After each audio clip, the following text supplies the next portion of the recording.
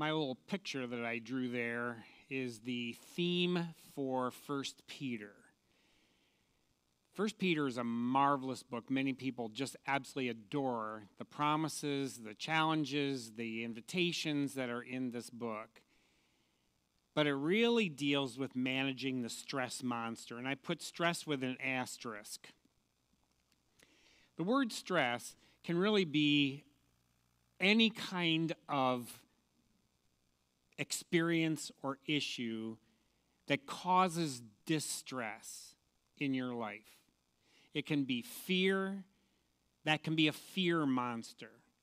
It can be fear over money or fear over situations or fear for your family or fear over COVID or fear over being vaccinated or not being vaccinated or whatever those situations are. It can be anxiety where there's just a nervousness. You're not quite sure what to do with it. You toss and turn at night and there's things you can't settle in your mind. It can be an anxiety monster. It can be an anger monster.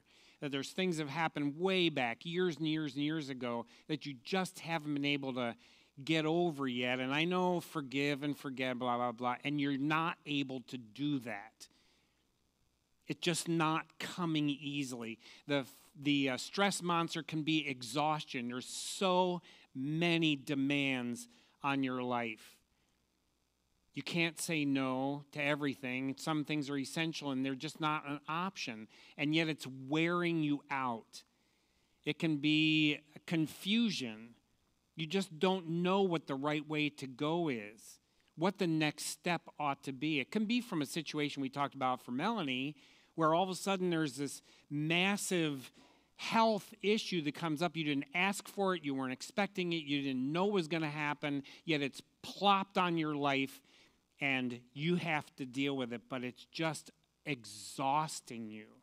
It can be a confusion monster where there's too many options and they're all good or they're all bad, or the mix of good and bad, you just can't figure it out. Or a loneliness monster. It can be any other kind of issue that goes into the course of your life. Peter wrote a letter for you. That's what really 1 Peter is about. It is a letter that was written to people who are just like us. You kind of get the idea that Bible people are either all totally evil, wicked, miserable, horrible people, or they're like all porcelain and covered with gold, and they have halos on their head. I mean, one of the worst things ever to happen is medieval art created this idea that Bible characters were these wonderful, lovely, gilded folks that had halos like frisbees around their heads, and they floated along through life, and they always are dressed perfectly, and their feet never really get dirty. And I mean, you kind of have the idea from medieval art that that's what the Bible is about. It's not. 2,000 years ago, technology was different. It's amazing how much they had that is really matching what we can do today. They couldn't fly in airplanes, but they could build pyramids with no seams and hidden rooms inside with stones that weighed tons that you can put your hand on and they move on their own. I mean, how did they figure that stuff out? I know aliens came about it. But the people themselves, what happens after death? How do you preserve this life? How do you give things to the next generation who are squirrely little kids that don't deserve what we did for them? People wrote about that stuff for the last 2,500, 3,000 years. Whenever we have records that are permanent enough to have survived, we find out that the things that worried people are the same things that worry us now. And the things that delighted people are the same things that delight us now. That's one of the reasons why the gospel is eternal. Because though it was brought into reality 2,000 years ago, people are still basically the same. And what we struggle with, what we're delighted by, the the knowledge we have only so many years, and even that's not guaranteed. It can be taken in a split second. So Peter writes to folks just like us. In fact, under God's inspiration, he actually wrote to us. And so as we read this letter and study it and think about the principles, the ideas, the applications, he's not writing about things that just happened long, long ago, and Bible times are dusty, old events that have nothing to do with what life is like today. Peter writes his first letter, and we're going to look a little bit more carefully. He writes to whom he calls the elect. And the elect are people scattered throughout the provinces. That's what this first letter is about. Paul's letters often are written to one church in a location dealing with very specific issues. But Peter writes to everyone. He writes to all of us. What's so fascinating about all of this is the letter applies principles and specifics of how to manage the stress monster. We're going to see that come up throughout his entire letter. He has we're not going to go verse by verse and study absolutely every single word, but we're going to look at principled concepts and applications of those concepts to what do you do on a Tuesday or next week or even later today. It's stuff you can apply in your life. Today's passage we're looking at is 1 Peter chapter 1, verses 1 through 9. Here's what Peter writes. Peter, an apostle of Jesus Christ, to God's elect, exiles scattered throughout the provinces of Pontus, Galatia, Cappadocia, Asia, and Bithynia, who have been chosen according to the foreknowledge of God the Father, through the sanctifying work of the Spirit, to be obedient to Jesus Christ and sprinkled with his blood.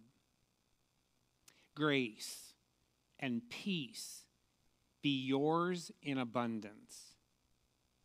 Praise be to the God and Father of our Lord Jesus Christ. In his great mercy, he has given us new birth into a living hope through the resurrection of Jesus Christ from the dead, and into an inheritance that can never perish, spoil, or fade. This inheritance is kept in heaven for you, who through faith are shielded by God's power until the coming of the salvation that is ready to be revealed in the last time.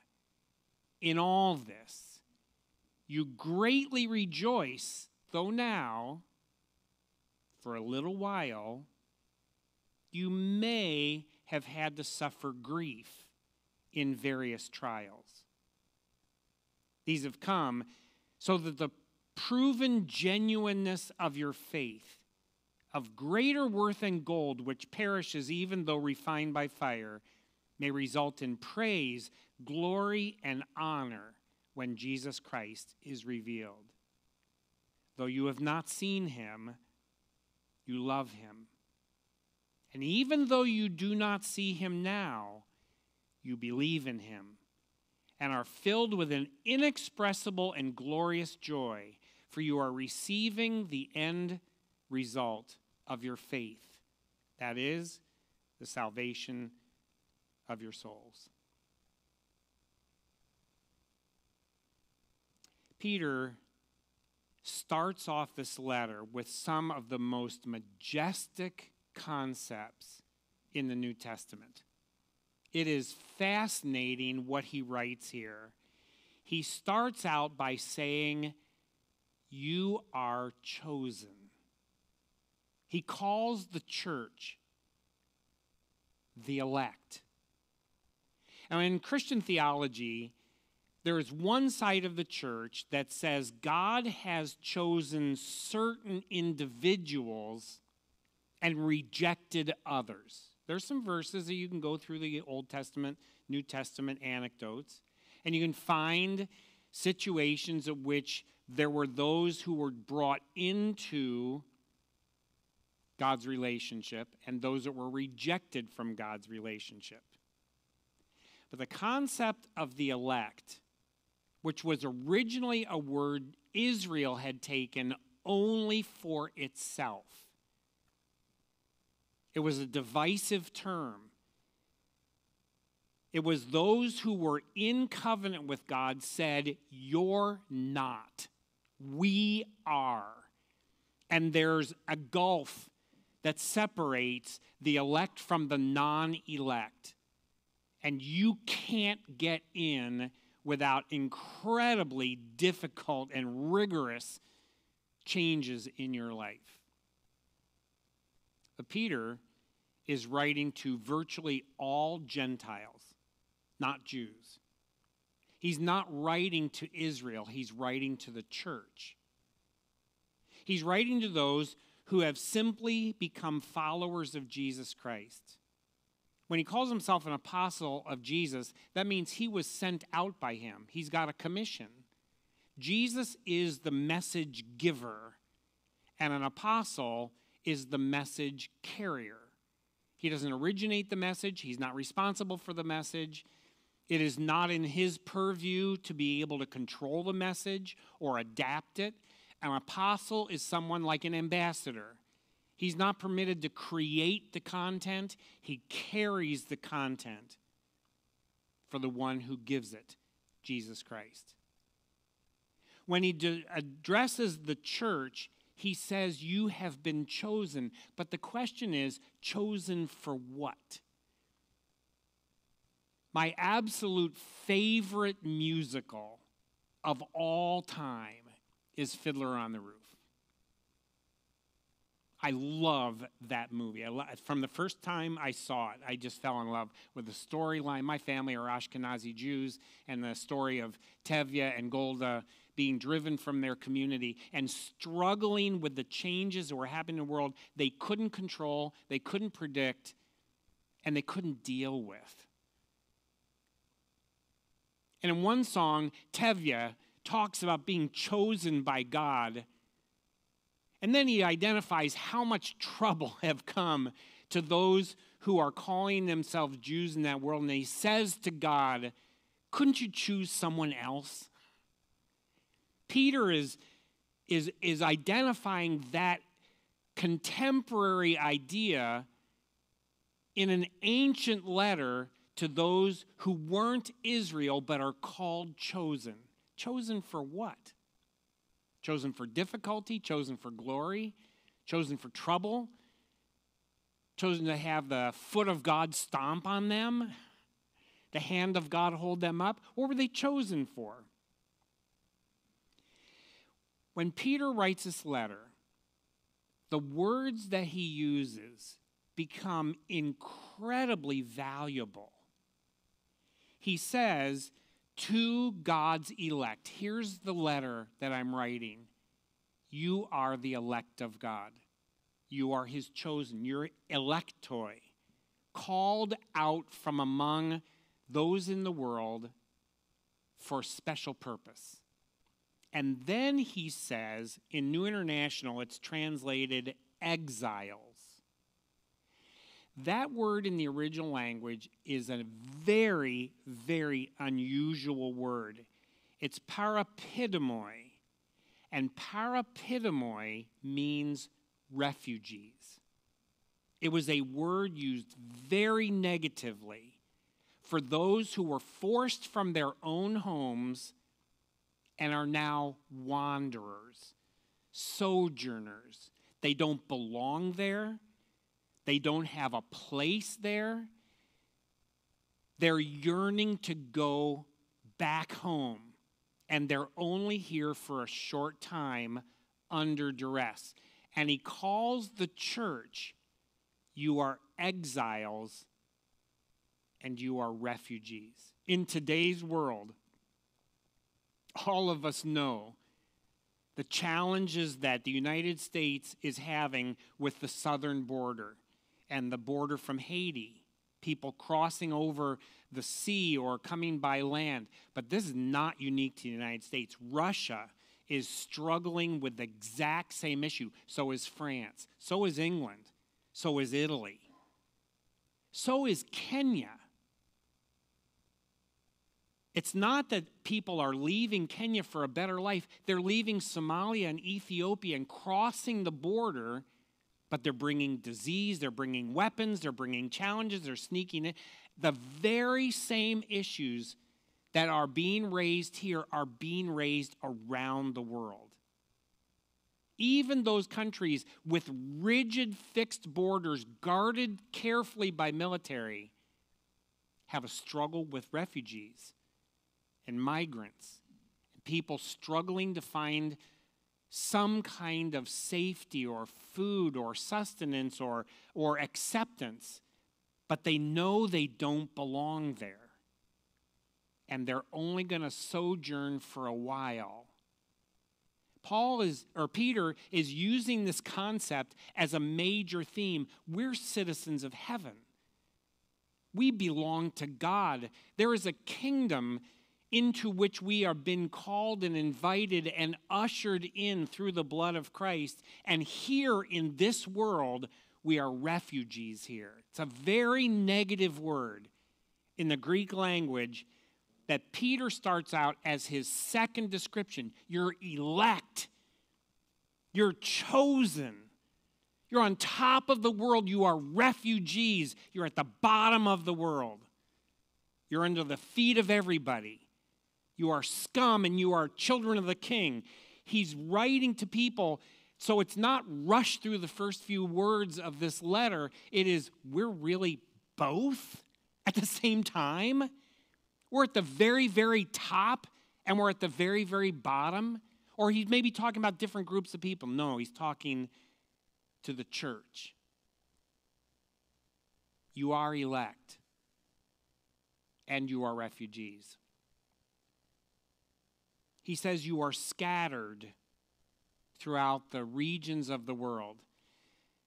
The list of these 6 or 7 places are largely in Turkey, Galatia, Cappadocia, Bithynia. That's kind of in that Central Asian area, which is where the church first became scattered. But it was also where the Jews were scattered during the persecutions at the end of the time of the kings and when they went into exile. The diaspora is the word that he uses here. So he's mixing images between what happened to Israel and what has happened to the church, which is the same struggle. They've been scattered, and you don't really belong there, but you can't go home either. It's a very interesting beginning to this letter. All these qualities, these 3 qualities of being chosen, being refugees, and being scattered, those 3 qualities came according to the foreknowledge of God. He knew this was going to happen. It raises the question, how can a loving God do this to people? I mean, why did he make it so rough? Why didn't he just give us a nice kingdom with big, big walls and meals for everybody and all our diseases taken care of? Why didn't he just fix the world, invite us in, and then we're done? Because according to his foreknowledge and the sanctifying work of his Spirit, it is to have us learn obedience to Jesus Christ. Used to be 10, 15, 20 years ago, there were little bracelets that had WWJD. What would Jesus do? And the idea is always step up, lift up, high up. When Paul writes 2 Corinthians, he says, here's God's will for your life. You want to know what God's will is?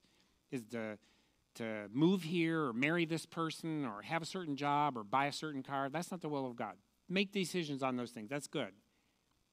But the will of God is for you to become like Jesus. He wants to create in you the image of his Son, to be able to have his Son replicated in you. And how is Jesus to be replicated? He struggled. He was opposed. He had loyalty from his friends, but even his friends balked. That was a huge struggle. People acclimated to him, and then they left him. He was wounded. He was hurt. Eventually, he died. He was mortal. But he's the firstborn from the dead. So to replicate, to recreate the image of Christ in us is not that we walk on water, turn water into wine so we don't have to stop at the liquor store. It's so that we become like him. In our strength, we humble ourselves. In our glory, we understand what it means to be a migrant. When we have ownership of the things that matter the most in life, we don't grip those things, but we multiply them into the lives of others. The journey is really challenging, and Peter recognizes that.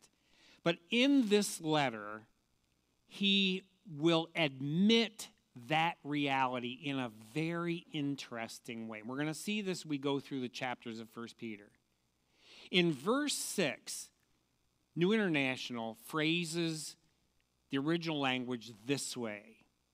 In all this, you greatly rejoice, though now, for a little while, you may have to suffer various kinds of trials.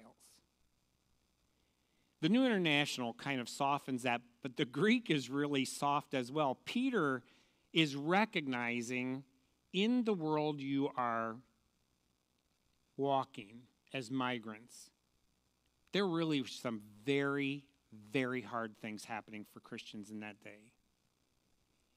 In 64 AD, Nero was emperor. He had syphilis and he started to lose his mind, and so there were some crazy things that happened. But in 64, in July of 64, there was a massive fire that broke out in Rome. Huge fire. It was mostly wooden buildings, and they were built in a very slipshod way. The historians at the time said Nero was on a building frenzy to expand Rome as quickly as he could so he would be the emperor of one of the largest cities in the world. They weren't at war, so he brought all the armies back and turned them into builders so they could build as fast as possible. The streets are very narrow. Things were built out of wood and other kind of combustible materials. The public buildings were all built out of stone, but the normal neighborhoods were built out of virtual cardboard. And there was a fire that some think Nero actually authorized to start, and then he disabled the fire crews from getting enough water to put it out so he could burn his own city down and then craft the city in his own likeness later. I mean, it's that kind of crazy stuff. So as people began to accuse Nero of burning his own city down, he said, it was the Christians. Christians were the ones. Jews were a legal religion, but Christianity was not at the time. And he didn't want to accuse the mythological priests and all that kind of stuff. So he knew something about the Christian world, and he said it's the Christians that did this. You know, they eat people and they drink blood. They won't let anybody stay in their service when they're eating a body and drinking blood, but these people are just evil. And the Roman world believed that. So they started going against Christians. And it happened for a very certain time in a certain kind of place. But Peter recognized that's the world you guys live in. That's what you're facing. That's where the trouble is right now. And then in verse 6, he says, I know you're going to have to go through some trials, maybe for a little bit. But here's one of the things that Peter does in managing the stress monster. He sandwiches verse 6 between verses 3 to 5 and 7 to 9. Peter's perspective is you squeeze the stress monster, which is real, with things that are greater truths. Here's the list, and we're going to see this come up again in the letter. Here's what he says. Blessed be God. Bless God. According to his great mercy, we have been birthed from above. We have a human life, but we have a new birth as well.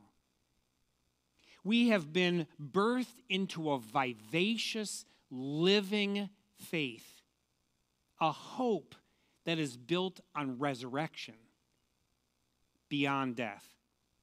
We have an inheritance that is unperishing, unspoiling, and unfading. The three words there actually in Greek all rhyme similarly. That's what our inheritance is. It is unperishing, unspoiling, meaning doesn't rot. It is unfading. By faith, it is shielded by God's power until our salvation comes. Oh yeah, verse 6. You're going to go through some trials and difficulties in this life. Verse 7, it will prove and refine your faith like gold that results in praise, glory, and honor when Jesus is revealed. Not seeing him, you love him. You've been filled with a joy that goes beyond expression. You receive the outcome of your faith, which is the salvation of your souls. So there is this monster. It's a stressful monster. It's a monster of fear, of anger, of resentment, of difficulty, of confusion, of loneliness, of isolation. But he puts that bitter meat between glory and honor, the things that really do matter, and the promises that you have that establish your life into glory and honor and praise. Now, Peter's going to take this theme and he's going to work it all the way through the book. So when the monster's coming after you, sandwich the monster, get a grip on him, and say, you know, I'm anxious about this, but I have this confidence. I have this assurance. I know this is true. I don't know about you, the future, the conflict, what my next job is going to be, who dislikes me. I don't know that. That bothers me, but I'm going to sandwich that between what I know to be true. Peter's going to write to us about a living hope that does not perish, it will not spoil, and it does not fade. Let's pray together. Father, you wrote this letter through Peter to a bunch of folks a long time ago, but you also wrote it to us. You've called us elect, but you also call us refugees. 2 words back to back.